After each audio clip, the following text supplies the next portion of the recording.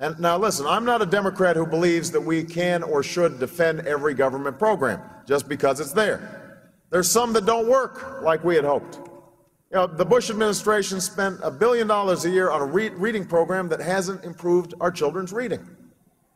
We should take that money and use it for things that work. There's some programs that have been duplicated by other programs that we just need to cut back. You know, like waste at the Economic Development Agency and the Export-Import Bank that's become little more than a fund for corporate welfare.